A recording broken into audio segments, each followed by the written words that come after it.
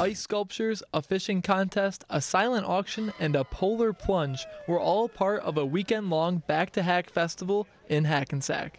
It's kind of an event for locals. We have an event in the summer where all the lake people come. This event kind of was put together where the locals that do stick around, you get to see them, and yeah, it's a good event. There was a fish fry at the firehouse, a bake sale at the Legion, and it seemed as if every part of Hackensack had something going on. It's a small town where everybody works together for the success of all of us. The festival is great. It's all about people. It's the community coming together and embracing young and old and really enjoying that this is what winter is.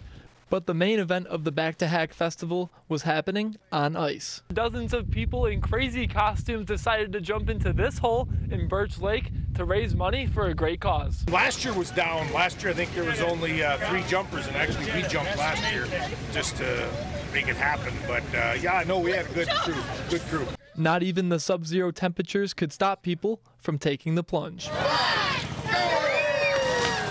Go for it. Try at least once in your life. Yep, exactly. If you're hesitant, you know, get it off your bucket list. It's not that bad. To get the honor of jumping in the lake, teams had to raise money for Faith in Action, a nonprofit organization based in Hackensack. To sum it up, it's really neighbors helping neighbors. It's getting local volunteers in any different area help those that are less fortunate. Over $5,000 was raised at the plunge for Faith in Action, and the festival plans to be back at Hack for its 25th year in 2020. Reporting from Hackensack for this week's Northwoods Adventure, Anthony Scott, Lakeland News.